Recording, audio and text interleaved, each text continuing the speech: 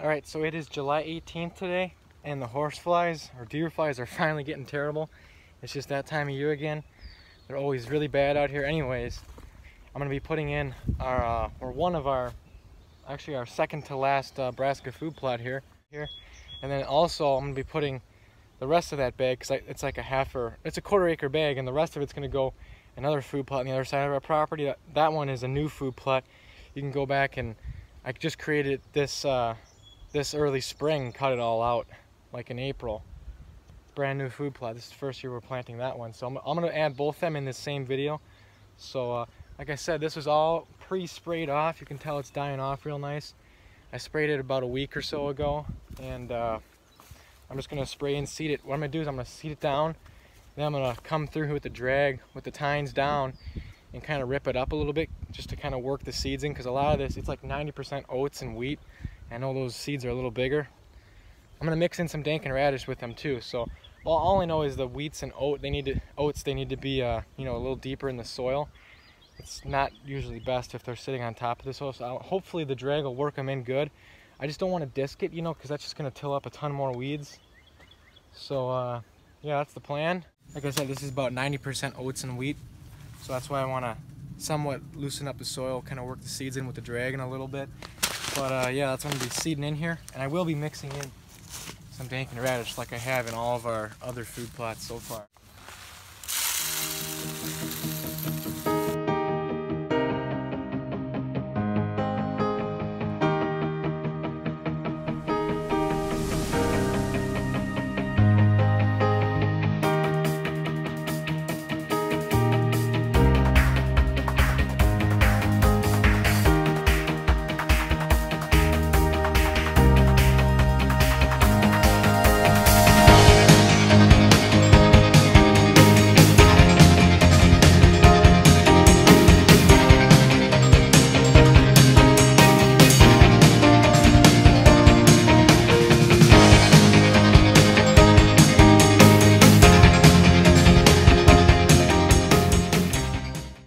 Alright, so I'm standing in plot number 2 here.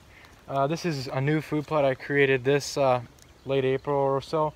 I cut it out. It was all buckthorn and just brush and kind of useless stuff. And the reason why I made this food plot here is because there's a ditch right here, and the deer would cross the ditch from the neighbors, and God, there's just horseflies attacking me. Anyways, there was a trail that was coming. We had an old ATV trail right here. God. And it kind of overgrew. And the deer were walking here out to our other food plot, the Field of Dreams. Out there we have about 3/4 of an acre of corn and about ½ acre of beans, so it's going to be a heck of a winter food source and just a food source in general. And this will be like a great little spot to catch the deer on out to the bigger food source, so I can exit out of here too without spooking. I already pre-sprayed this, so all I have to do is broadcast the seed and then work it in with the drag a little bit. So.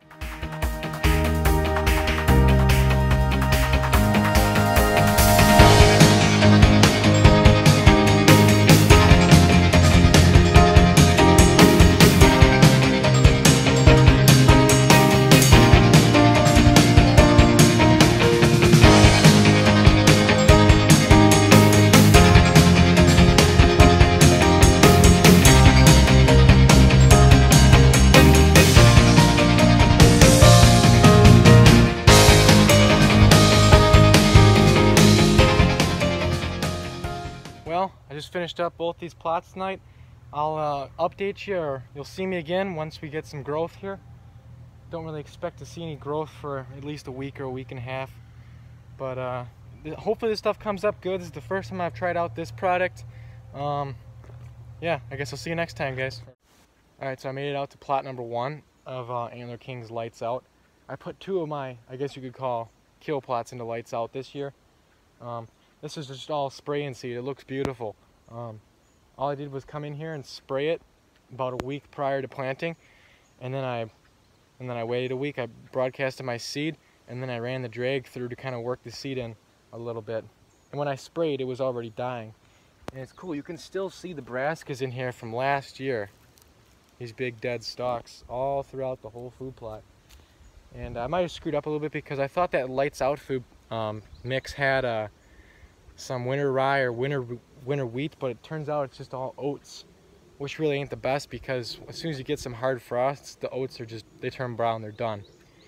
But the good thing is the mix had plenty of brassicas, and I mixed in some daikon or tillage radish or whatever you want to say.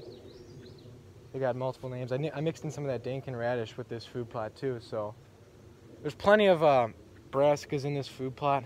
It's not just oats, but like I said, the oats are going to die out. It would have been better if it was like winter rye or winter wheat, because that'll stay green way longer, and it'll grow and germinate in way colder temps than the oats will. But the oats will be, I guess, a little better earlier season attraction.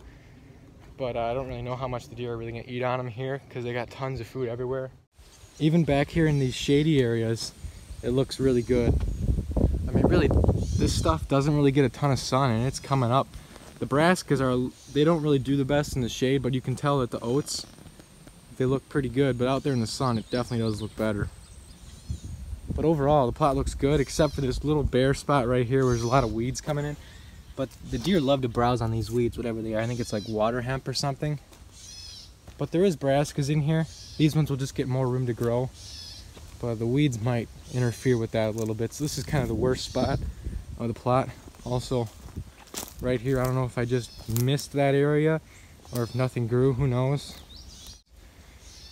But overall, besides those two areas, the rest of the plot looks fine. Really looks good. And if I look in here hard enough, I can see a few areas where it looks like the oats are already, you know, bitten off. That's probably from deer, maybe from turkeys though. Maybe rabbits, who knows what it's from, but there's some areas in the plot like this where I can already see browse from something. Hopefully it's deer, because if they're browsing on it now, they're definitely going to be eating on it, you know, later in the season, and September and October. But by November, like I said, this stuff probably pretty much burned out and browned out, so, because it's not winter wheat or winter rye. So for 20 days of growth, almost 3 weeks, this stuff just looks pretty darn good. No fertilizer, it just spray and seed. This soil was pretty damp when I put it in, and we've had tons of rain, so it's done pretty good so far. And my tree stand's just right up that way, so I can catch these deer coming out to this food plot. I can shoot down that way and shoot in here.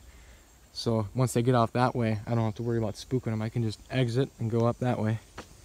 So I'll take you over to the plot number 2 here. And then this is probably, I might update with you one more time, but if I don't, I don't. So here we are. This is the second lights out food plot, and this one looks just as good. Looks very similar to the other one. It grew up really nicely, although I'm not seeing as much browse already on the oats, which really ain't.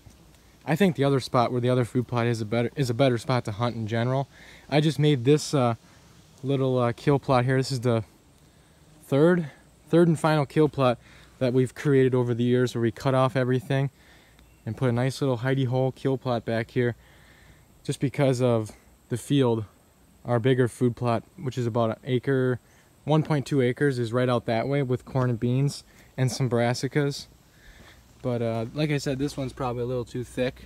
It ain't really gonna feed them into the winter. That bigger field out there will. This will just be a nice little hunt plot. Stuff is really big right here. I don't know why. It's really coming in thick, growing fast. You can see some of the areas where maybe I was driving around. It actually came up really good right there where that stump is. I probably didn't really need to drag it at all, unfortunately. But every year you plant food plots, you learn something new, because just look at that. There's a big stump there, and obviously I didn't really drive or drag over that too much. For the other areas where it's flatter, where I was driving more, look at that. Not as good a germination. And the stuff's smaller too. Maybe it's just because it packed the soil down or something. I don't know. All I did was spray this too and rip it up with the drag and then seed it, and then I ran over it with the drag again to kind of work the seeds in, hopefully. I left these couple of buckthorn trees here just so deer can beat the heck out of them, maybe rub on them and stuff. There was some other ones here that I mowed down too, but this is where I'm thinking they come in from, because they had a trail through here before I made this food plot. You can see some fresh tracks here. but they come through usually down here and go into the neighbors. So if they cross here, come through this nice little linear food plot right out to our bigger field, maybe I'll get a shot at one, or just see. It would just be cool to see some deer in this plot. I probably won't hunt this area as much as some of the other areas we got. This is probably my, out of the 4 main stands that I have, this is probably the least desirable spot. The last spot I would hunt out of the 4, but I'm definitely going to hunt here sometime. Hopefully a couple times. I know it's hard to get out because I hunt a lot of different areas and it's not really good to overhunt your own property. Anyways, that about wraps up this video, guys. I really hope you enjoyed it. This is another no-till Brassica video, and I'm really starting to like this method, guys. Like, first of all, you couldn't really till this up anyway because I have roots. Basically, you see how thick all this brush is? That's what all this used to look like, and you can go watch that video. It's up in the top right corner of the screen. If you guys haven't seen it, that's basically the creation of this food plot. But yeah, there's stumps everywhere through here. It would have been really hard to till this up with a disc or a rototiller or anything, really. So the spray and seed method kind of is what I had to use, and it turned out great, actually. Look at that huge stump right there. There's just stumps everywhere in here. It took forever to cut this out, and this is just a tiny little food plot here. So really hope you enjoyed the video, guys. If you're new to the channel, please subscribe, and I guess see you next time, guys, in the next food plot video. I got more coming, so see you then.